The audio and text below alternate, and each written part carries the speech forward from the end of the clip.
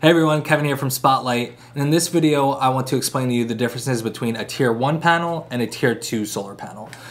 So when we're looking at the differences between a Tier 1 and a Tier 2 panel, we're not really critiquing or analyzing the production or the efficiency of the panels. What we're really looking at are the companies and manufacturers behind those solar panels.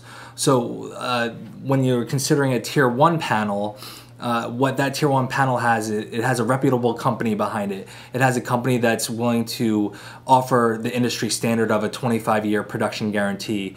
And then it also has enough financial power or money in escrow to be able to back those warranties, back those claims, and also compensate you for loss of production if a solar panel does become defective on your roof.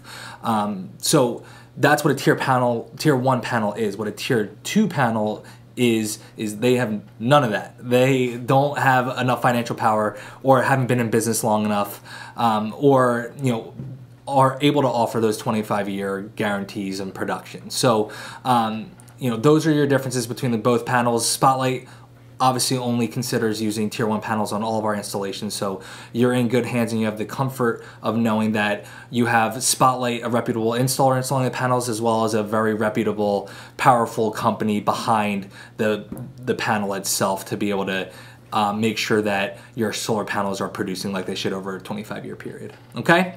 Thanks so much for tuning in, and we'll see you in the next video. Take care.